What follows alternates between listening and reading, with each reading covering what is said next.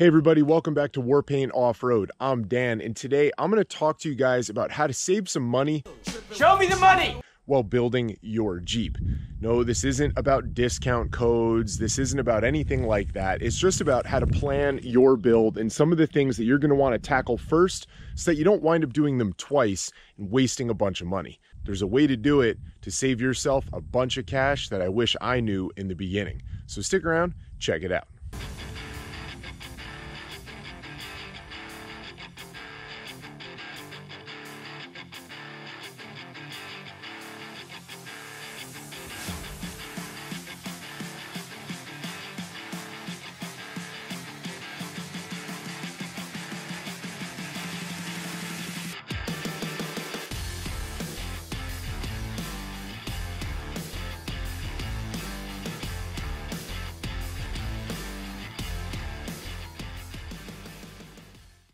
All right, so first and foremost, the number one thing I feel like any Jeep needs if you're going to be going off-road, everybody needs a winch. Now, you don't have to spend a ton of money. My winch happens to be from Harbor Freight. It works great, and actually, back when this winch was first released, they did a shootout in an off-road magazine between this winch and some of the other high-dollar, more name brand winches, and this one actually ranked very high on the list. It's a good piece of safety equipment. It'll save you when you get yourself into a situation, but it can also save some of your friends. You don't want to be the guy out on the trail that doesn't have one. But how heavy duty do you get? Well, the rule of thumb is to get one that's capable of pulling 1.5 times the weight of your vehicle. Figure out how much your JKU weighs, or your JK, your TJ, whatever it is that you're building. The one that I have is a little bit more, but I'd rather have more than not enough. Obviously, Warpaint here has got a lot of stuff done to the old gal, but I'll tell you, one of the best things that you can do when building your Jeep is to make sure you get yourself a nice set of tires. Now guys, when it comes to off-roading, you can actually do quite a bit off-road with a stock Jeep. Excuse me? You don't even have to build it all that much to make it fairly off-road capable, but the grip you have on the terrain you're going to be on, that's going to be the determining factor. You could take the biggest, best built Jeep out there on the face of the planet. If it doesn't have the right tires for the terrain it's on, it's not going to do all that well. Now, one of the next things you're going to want to get for your rig after you've gotten yourself a nice set of tires and a winch might be a set of bumpers.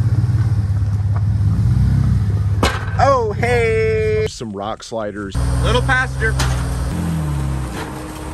And skid plates.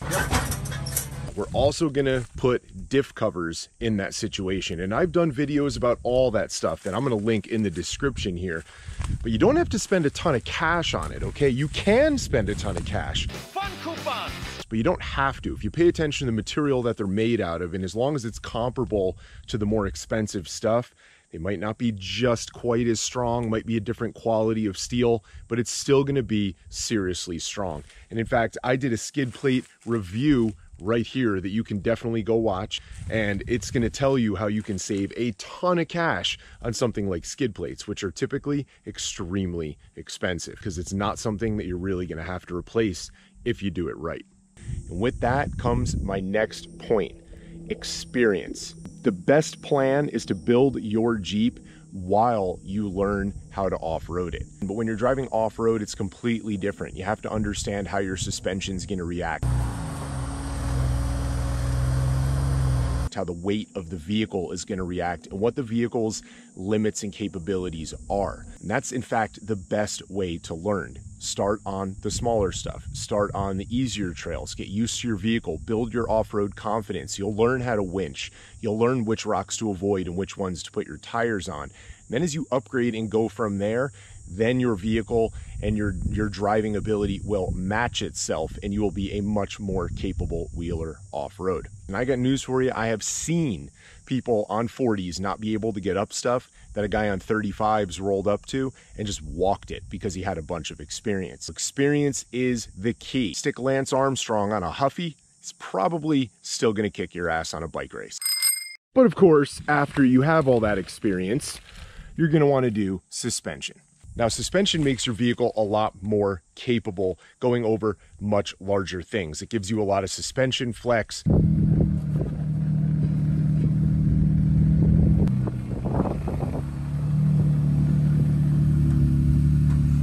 It allows you to cross harder terrain, bigger rocks, climb steeper hills, all kinds of things like that, and it will allow your vehicle to clear your larger tires.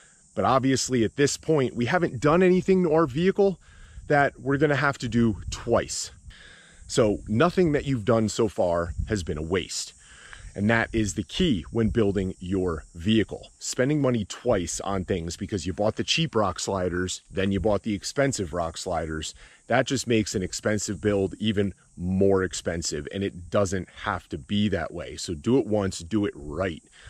But when it comes to suspension, there are a lot of different options. And I made a video that talks all about lift kits. Warpaint here has a pretty custom suspension in it on 1-ton axles. So it's a little bit different, and that allows me the safety and reliability when running a 40-inch or larger tire and doing the harder things off-road. And research it. Don't fall for the stuff that's just happens to be painted the color you like or is at the price point you're comfortable with, because you might be able to buy good springs and a good shock that matches that spring and all the other components for a lot cheaper than some of those packages sell you. Last but not least, a little bit of safety equipment. If you get to the point where you're doing custom suspension, big tires, axles, all those kinds of things so that you can go off-road and do the bigger stuff, you're probably going to want some safety stuff. Simple first aid kit inside your Jeep is really smart. Most people overlook it, but you're out in the middle of nowhere a lot of the time off-roading. And even if your Jeep is still drivable, when someone's hurt, you're going to have to cross difficult terrain slowly. And anytime somebody's injured, time is not on your side. But you're also maybe going to want some type of roll cage inside of your vehicle. I did a review on this roll cage because it is not the most expensive, best roll cage out there, but it's certainly better than what this Jeep came with factory, and it's going to protect me in the event of a rollover. Now, at some point, I'm going to upgrade this roll cage because my wheeling ability is beyond it, but that means when I do certain things and take that risk off-road, I try to do it in the safest way possible, realizing that mistakes happen, things happen, parts break. And when they do that on an obstacle, you do have the potential of rolling over. So you just want to keep everybody safe, because when it's not safe and when it's not affordable, it's not fun anymore. Build it right, do it once, do it the first time, and you'll save yourself a ton of cash, especially if you do it yourself. So guys, that's pretty much it. I just wanted to make this quick video to help guide some of you in the right direction. Of course, there's other things like bead locks and all that kind of stuff, and those have awesome benefits when you're off-road. And there are some things that I didn't talk about. Save some cash, build it right the first time, build it so that it lasts and that it's durable, and just enjoy your Jeep and getting outside and having fun with it. And of course, guys, make sure you give this channel a subscribe, give this video a like, share it with your friends that are also new to wheeling,